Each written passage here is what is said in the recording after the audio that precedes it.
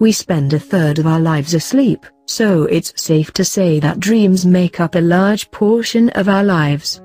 Dreaming, however, is different for everyone. Some people are plagued by nightmares, some don't remember their dreams at all, and a small number are even able to control their dreams. Those who experience the latter experience what are referred to as lucid dreams. This happens when a person is aware that they are dreaming and, therefore, is able to control what they dream about. A popular German study found that 51% of people have a lucid dream at least once in their lives. The ability to control dreams is something which could benefit people in a number of ways. To begin with, it has the ability to boost their mood, and, in certain instances, help them to overcome traumatic experiences if the lucid dream is conducted in a clinical setting. Plus, let's all be honest with ourselves, we'd all rather dream about our celebrity crush than find ourselves trapped in a dream reminiscent of that horror movie we definitely shouldn't have watched before falling asleep. Being able to lucid dream at all opens up a world of possibilities. Well, in theory, it opens up an entirely new world. On that note, a technique to induce lucid dreams has just been independently verified for the first time. What's more is that this technique has the potential to be even more effective when combined with others, so the possibility of being able to have a truly amazing night's sleep could be within the grasp of us all in the future, as it does not require external intervention. This potentially life-changing technique, or should I say combination of techniques, are known as the mnemonic induction of lucid dreams, MILD, and reality testing. Reality testing requires people to regularly check whether or not they are awake, and MILD is initiated by setting an alarm every 5 hours.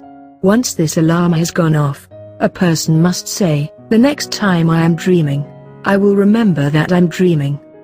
After this, the person using the MILD control has to go back to sleep, and, as crazy as the technique sounds, it yielded incredible results when it was combined with reality resting on a group of 169 people.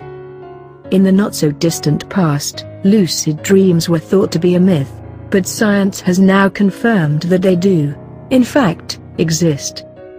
Dr. Denham Espy of the University of Adelaide decided to investigate the possibility of combining techniques to induce lucid dreams because of the potential benefits which they have. He discovered that while reality testing had no effect on a person's ability to lucid dream on its own when it was combined with MILD, 56% of the participants in his study experienced a lucid dream, with 17% having one each night.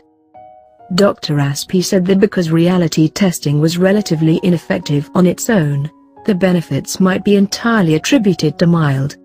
While lucid dreams might sound like a, pardon the cliché, dream come true, they do have a downside, and, before you decide to try out reality testing and MILD for yourself, you might want to learn a bit about sleep paralysis.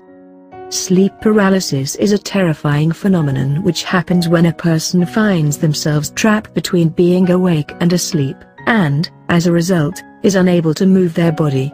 This can result in chest pain, a choking sensation, and even hallucinations. Thankfully, however, if you decide that you want to experience a lucid dream, there are ways to avoid sleep paralysis. This includes ensuring that you don't eat too much before going to sleep and ensuring that you fall asleep at roughly the same time each night. It's also worth noting that while sleep paralysis is a scary phenomenon, it's completely harmless.